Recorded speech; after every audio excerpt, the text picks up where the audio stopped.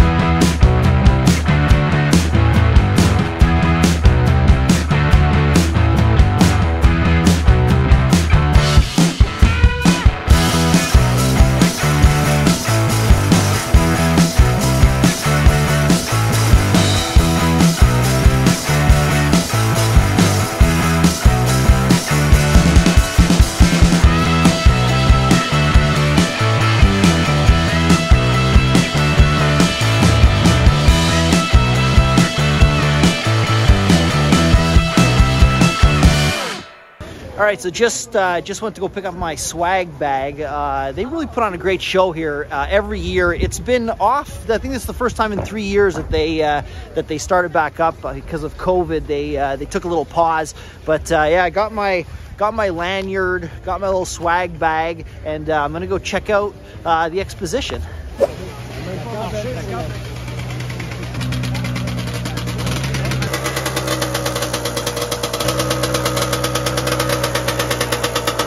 Gotta love the single-cylinder blizzards.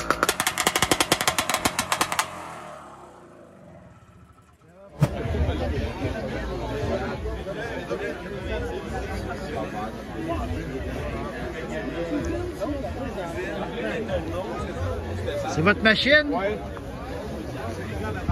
C'est une belle machine, ça? Ouais, pas mal belle. Combien? 17 ans? Ah, ouais. So that's his original suit, he said, when he was 17 years old. So he still has it, still has the sled. Pretty cool, pretty cool.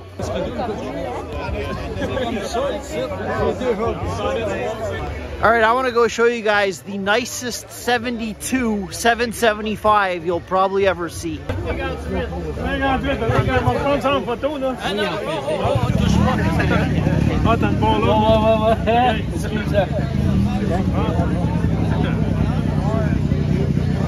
C'est votre machine, ça? C'est ma machine, ça. Je pense que ça va être le plus beau TNT 72 775 que quelqu'un pourrait avoir. Beaucoup d'ouvrage, hein? Beaucoup de travail dedans, ouais. An absolutely exceptional sled.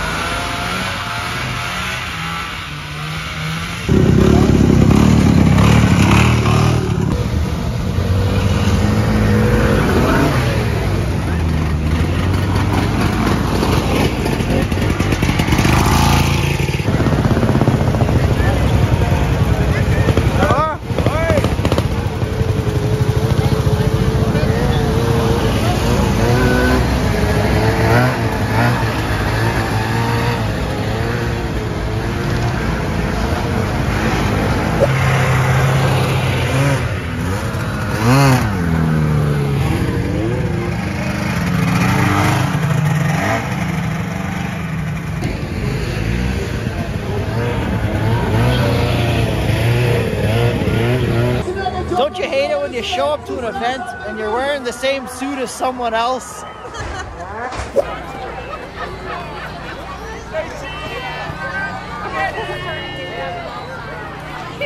you, Jenna, for being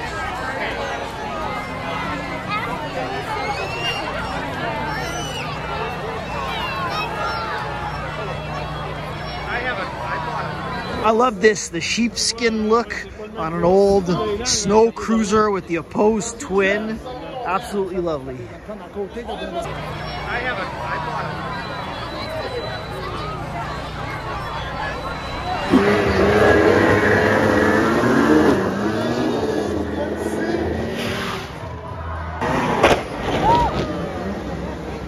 A little jumping contest, freestyle. We're not here for freestyle, modern freestyle snowmobiles. We want to see the old stuff. Let's carry on with that.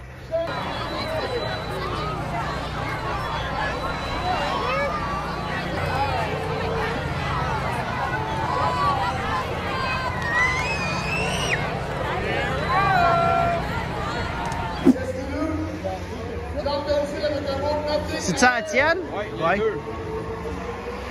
Ça, c'est très rare. Ben, j'ai une question par rapport à ça. Le 669, c'était ça. Lui, 399 sur un bandé 18 pouces. C'est quoi l'histoire? C'est les last series de 69 qui allaient être le 72. Ils ont décidé de mettre des 399 Sur le body de 69. Parce qu'il en restait ou c'est quoi? Oui. Non, ben, c'est d'après moi pour qu'est-ce que les 70 allaient être. Comme des previews. Ouais.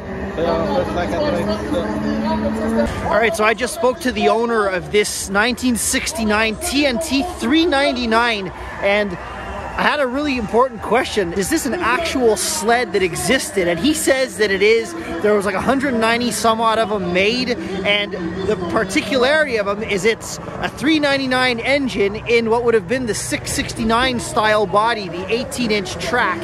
It has the double rear idlers like the 69 669, but he says that he bought it from a guy in Beauce. There's no documentation other than a few parts lists, and he claims that it is an actual late model 1960s sled. I actually believe him. I think that that actually was something. Another thing he noted though is that contrary to the 669, it doesn't have the handlebar hoop. The handlebar is held onto the engine. Very interesting.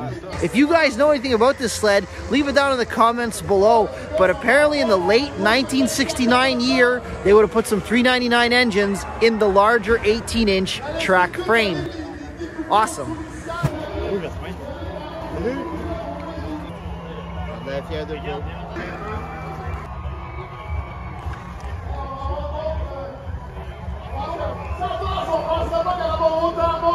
You don't see a land blizzards every day.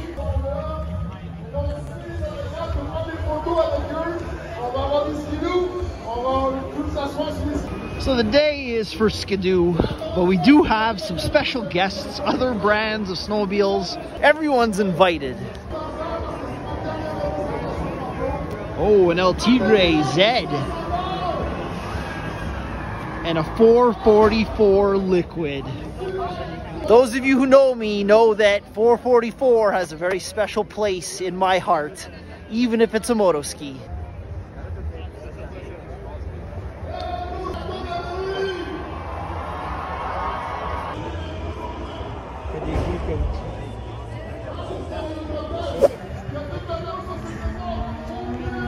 I love that.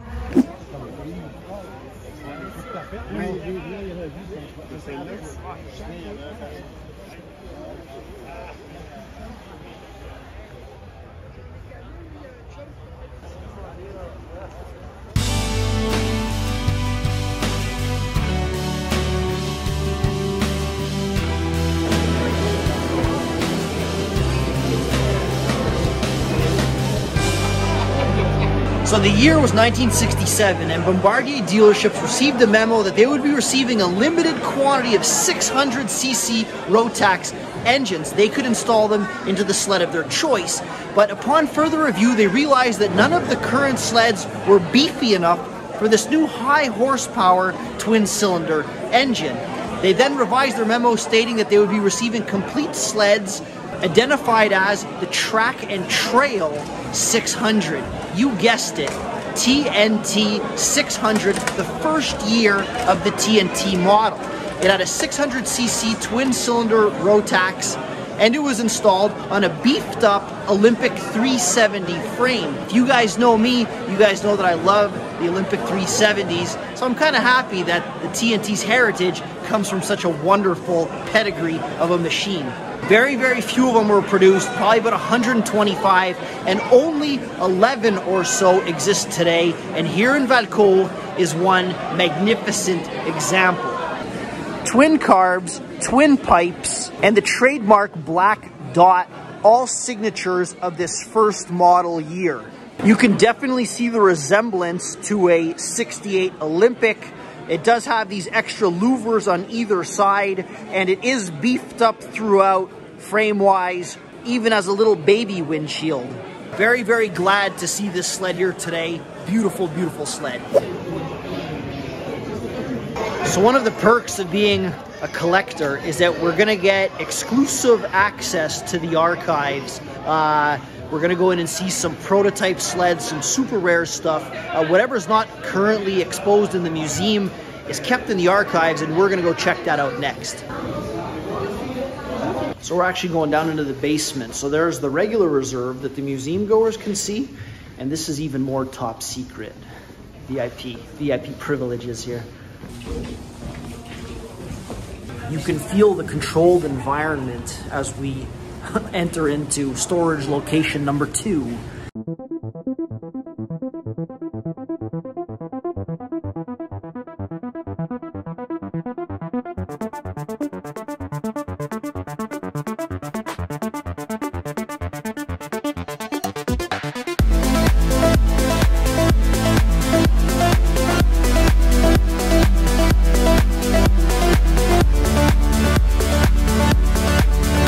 So here's Stan Hayes' Formula Plus. Came in second in the Hurricane endurance race.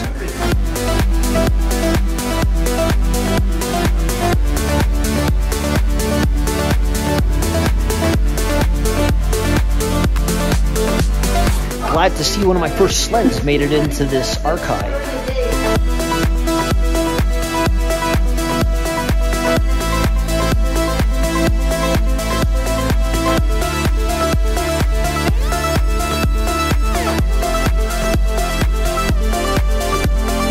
Just imagine how many items are archived down here.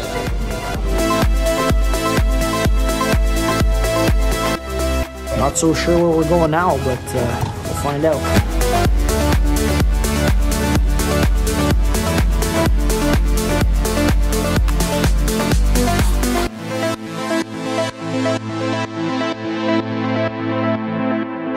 So we just met up with Guy Pepin, who is in charge of acquisitions here at the museum, and he explained to us the acquisition process.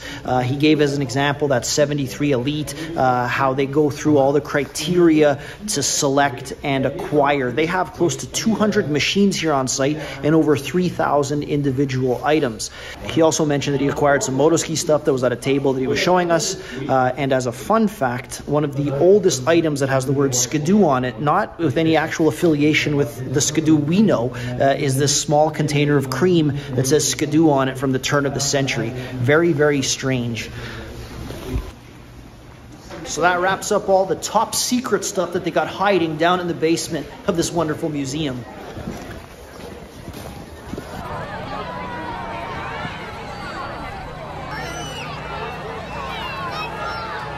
Well, that's about it for today. I hope you guys enjoyed this video. Stay tuned for the next one. Signing out.